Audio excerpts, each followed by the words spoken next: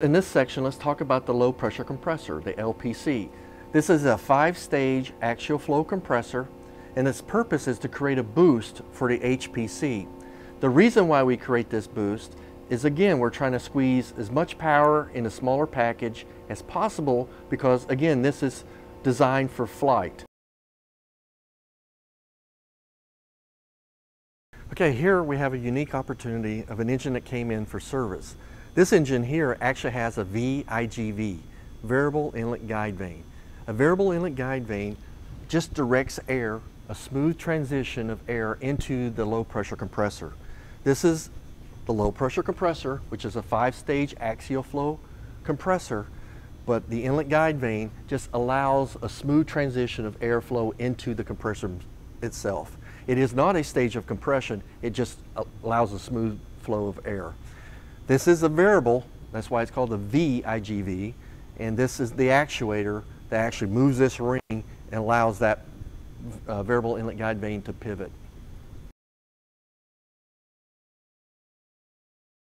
Here again we have a unique opportunity to look at an engine that came in for service work. This particular engine doesn't have the VIGV, variable inlet guide vane. It has a fixed inlet guide vane. Inlet guide vane, it still allows a smooth transition of airflow into the compressor, but as you can see on the outer case here, there is no actuator. This is a later model, and the variable inlet guide vane that I showed you on the previous video is typically on the older models, and even there's a modification that they have those vanes pinned at a -5 degrees, but that is the older model.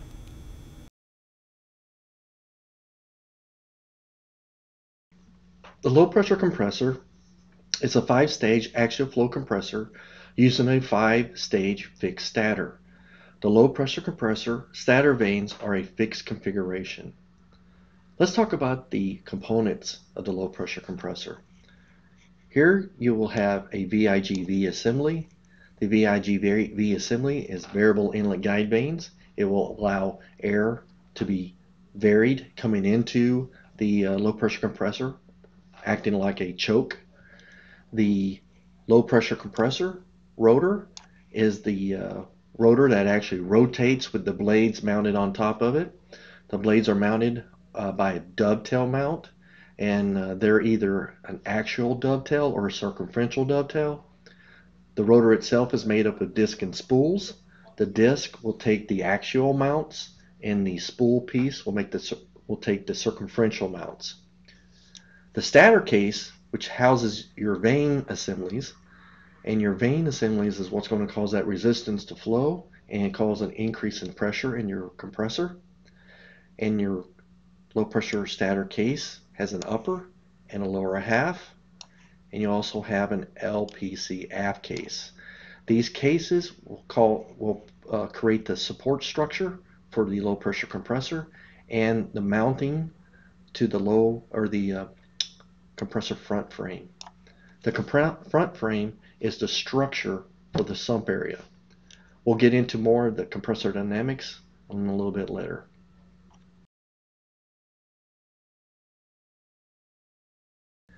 The aerodynamics of the compressor section.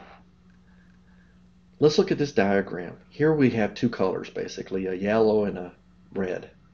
The yellow is the stator case, which encompasses the stator vanes. The stator vanes are fixed. They do not rotate or move.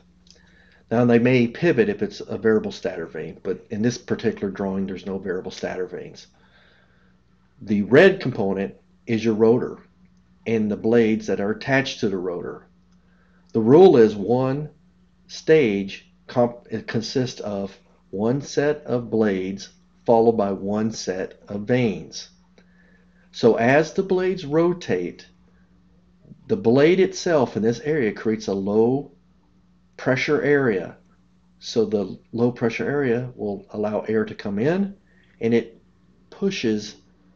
increases the velocity and throws it onto the fixed vane. The vane is fixed, and it's going to cause a resistance to flow. That resistance to flow will cause a pressure rise. It also causes a temperature increase as well. This will happen over and over and over again through the stages of compression. As the air flows through the compressor, you can see that the volume that's here in the front of the compressor, it gets squeezed into a smaller area in the rear of the compressor. So volume decreases through the stage of compression and through the compressor itself. Pressure will actually increase through the rotor or the compressor. Temperature increases as well. Your velocity will also increase. This is your air collector, and this is where your VBVs are. And your VBVs, variable bypass vanes, are actually inside here on the compressor front frame. And you can see it from here. They're connected by bell cranks and actuators. And that is driven from your hydraulic control unit. And it's actually the air between the low pressure compressor and the high pressure compressor. Basically at low speeds, or when you have a trip on the generator breaker, you want that to open up and relieve the air from the high pressure compressor.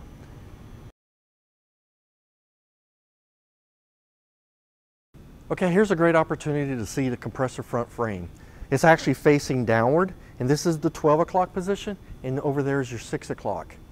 You can see the VBV doors mounted actually circumferentially all the way around the compressor front frame. There's 12 of these doors, and there's 6 actuators.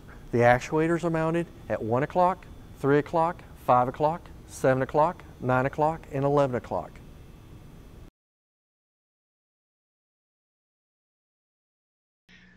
Let's talk about the low pressure compressor bleed air collector, or the VBV.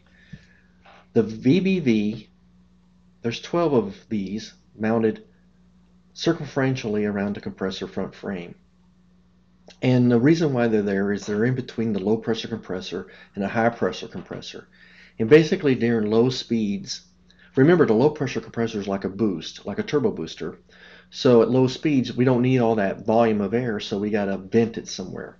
So these doors will open up and allow all that air to be vented through this air collector to the roof of the package. This is actually a nice picture of that, those bypass doors that's connected by a bell crank and an actuator ring, and you have 6 actuators, which I previously showed you when I was out in the shop looking at this. But basically, you're just relieving some of that pressure between the 2 compressors during low speeds or startup.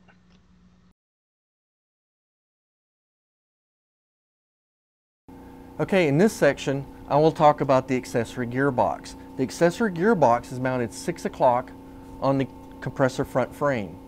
And we'll talk about the frames and the mounts and the references of the gas turbine engine in a later section. Okay, imagine this is connected to your air collector, and right above it is your HPC, your high pressure compressor. You have an inlet gearbox that looks very similar to the bevel gears here, but inside your A sump. And that is connected through a radial drive shaft to this transfer gearbox. So as the gas generator is rotating, it's converting that rotation motion 90 degrees this way, and then converts it back 90 degrees actually. And what I mean by actually is actual from the shaft of the gas generator above to these gears in the back. So we actually convert that motion from the gas turbine spinning above to drive these accessories down below. It is also used for the starter. When you first engage the starter from a stop motion, I can convert torque and drive the generator, the gas generator, for rotation or a crank.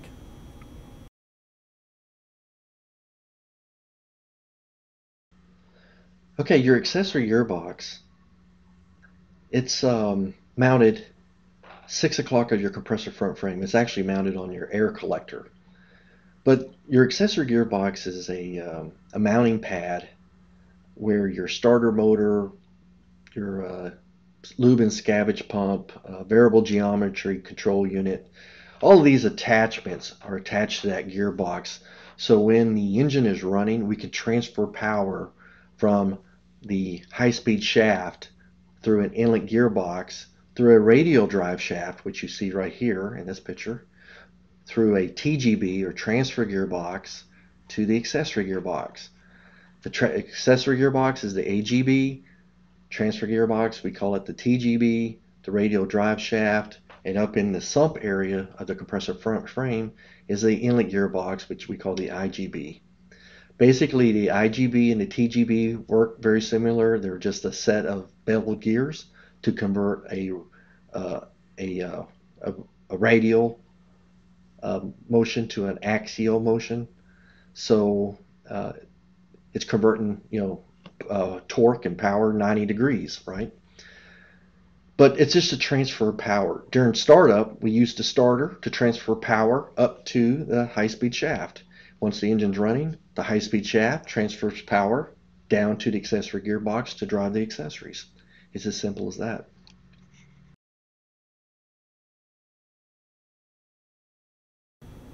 Okay, this is the AGB, the accessory gearbox. This is mounted 6 o'clock on the air collector underneath the HPC. It is actually connected to the HPC via this transfer gearbox, which is a function of converting a 90-degree rotation to an axial rotation. It's a set of bevel gears up here.